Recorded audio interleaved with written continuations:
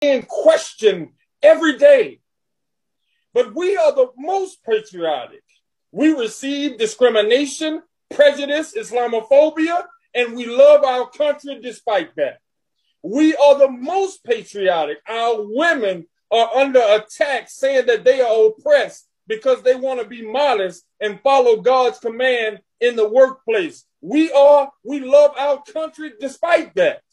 To be Muslim, to be American, and to be a soldier is sometimes not to get the best jobs, the best opportunities, the best reports, and even the closeness that you desire in relationships with your colleagues, because your teammates have bought into the false narrative that all Muslims are bad people.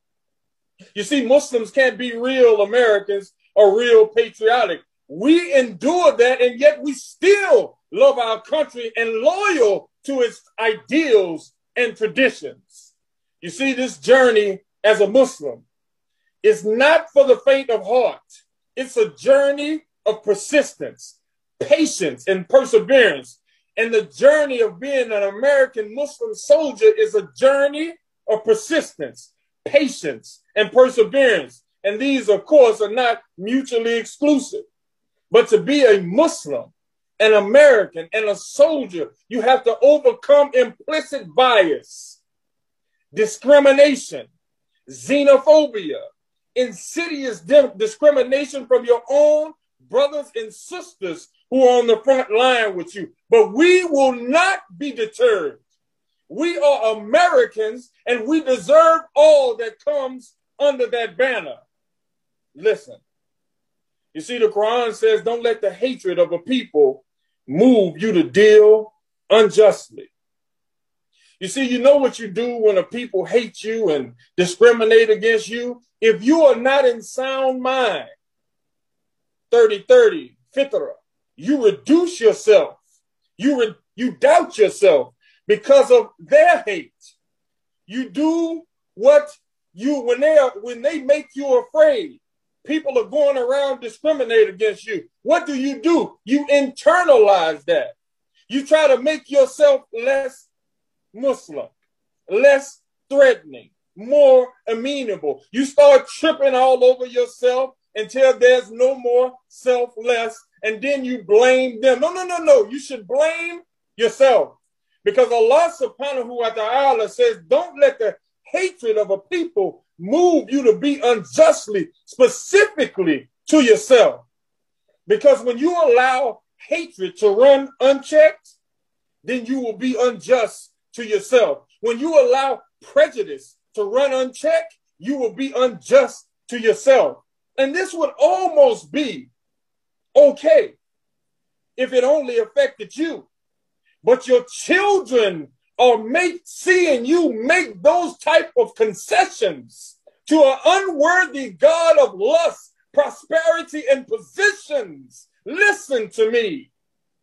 You are not only ambassadors for the world, you are ambassadors for your own household. Your children, who are weighing you every day on what a Muslim is and what a Muslim is not, what a responsibility that is. And we have no right to shrink in that responsibility.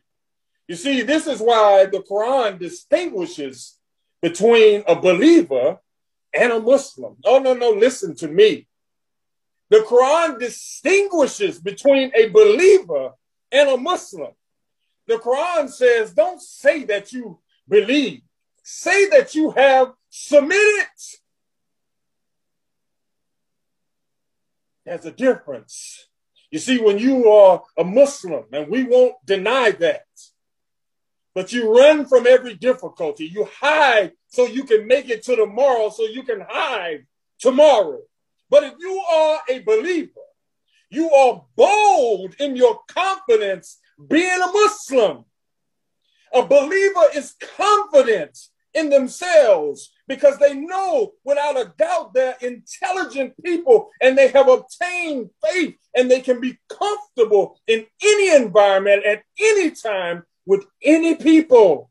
and not lose their relationship with their Lord.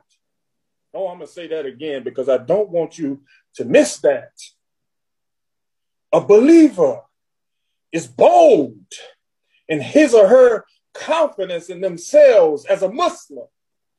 A believer is confident in themselves as an intelligent person who made a rational decision and logical decision to obtain this faith of Islam. So they can be comfortable in any environment, at any time, with any people, and the most important thing, and not lose their relationship with their Lord.